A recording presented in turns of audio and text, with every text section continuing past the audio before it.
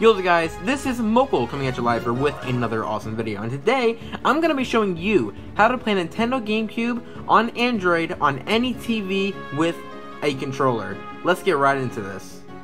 Yo guys, this is Mokel here, and I'm going to be showing you how to set up Dolphin Emulator on your Android smartphone in order to play it on your TV with a controller.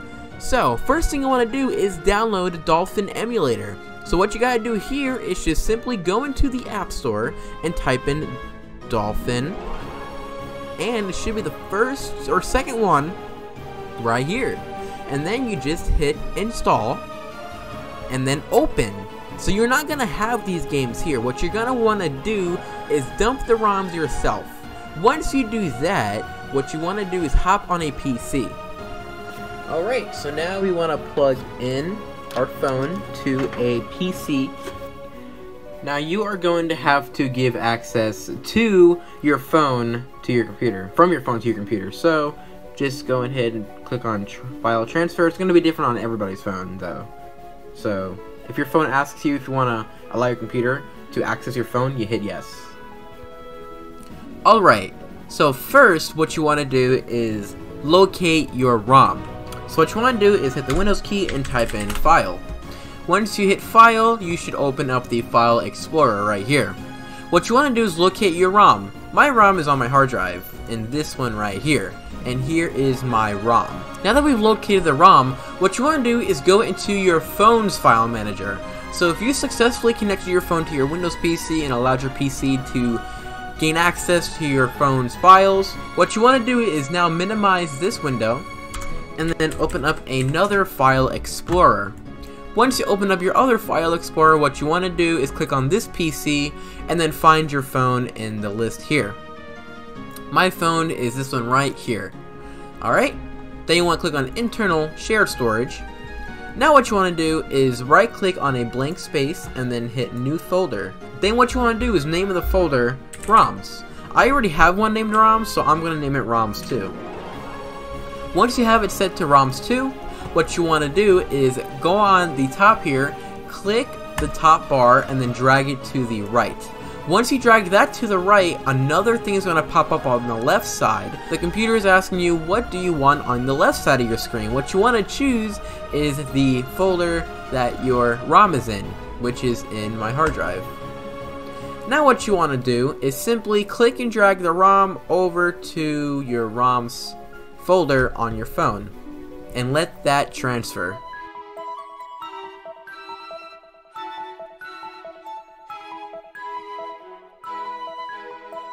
Alright, now once that is done transferring, you are all finished with the computer.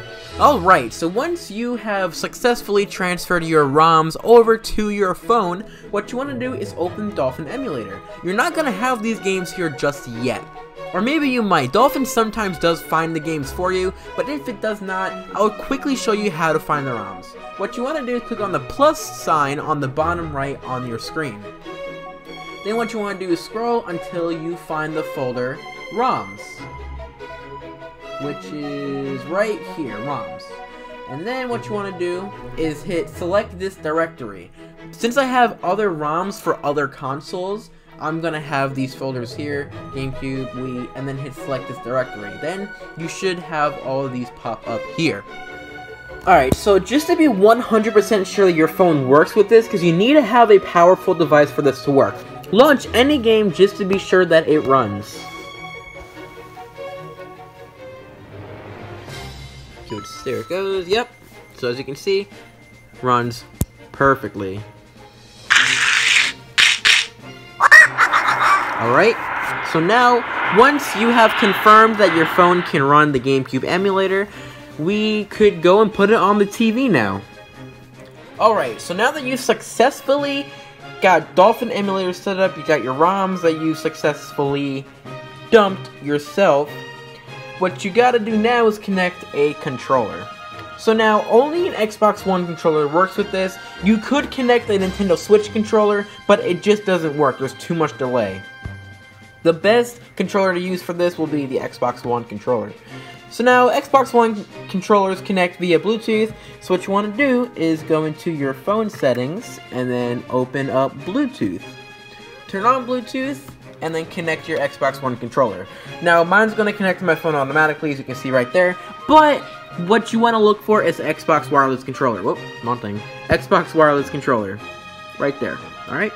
So now, to do this, you're going to have to spend a little bit of money, but not much. More than I make in a year, though. $14 on a USB Type-C or micro USB, whatever your phone uses, which if you're using a good phone, it's probably going to use Type-C. USB Type-C to HDMI adapter. Now, upon connecting your phone to the adapter, like so, right? Your phone should just automatically go onto the TV screen. Hold on, gotta get into there. Oh, there you go. And boom, now you have a mirror of your phone screen right there. Just like that. Now, what you want to do is just open up Dolphin Emulator. Just like that. As you can see, it's mirroring. And then obviously you just choose your game. Not honestly, obviously. So we can do Wind Waker. The Legend of Zelda, The Wind Waker. And now this will transfer audio and obviously your visual, but just to save battery life, because you don't actually need to have this on, put your brightness to 0 or to 1 or the lowest possible setting. And there you go. Now, Dolphin Emulator should automatically know you're using an Xbox controller, so you should not have to map it yourself. But if you guys do have that problem where you have to map it yourself, make sure to join a Discord server. I will show you guys how to do that. Link is down in the description below. As you can see, works. 1080p, 16:9 aspect ratio with absolutely 0 lag. So now, get into there. There you go. Take forever. There you go.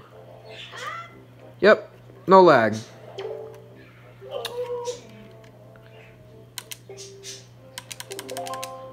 There you go. I can't even tell you guys how cool this is. Like, I can't even, there's no way to show you guys, like, how genuine this feels. Like, how it feels like I'm playing an actual console. The unfortunate part is your phone screen has to stay on the entire time. So if you try to lock it, the game's gonna turn off. So, like I said, this works with literally any game. As long as your phone can run it, you should have 0 issues. So, like, Sonic Heroes. There you go. Perfect game. Great game. Sonic Heroes, such an underrated game. I don't care what anybody says. I love Sonic Heroes. And there you go. Full screen, 16:9, 1080p. No lag whatsoever, as you can see. A button.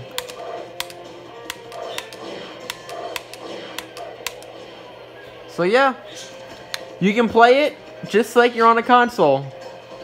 At full screen, 1080p, 16:9 aspect ratio. It's awesome. Don't you just love technology? But yeah. So I'm going to be sitting here playing some Sonic Heroes, enjoying my childhood. And yeah. So if you guys want more videos, make sure to like, comment, and subscribe.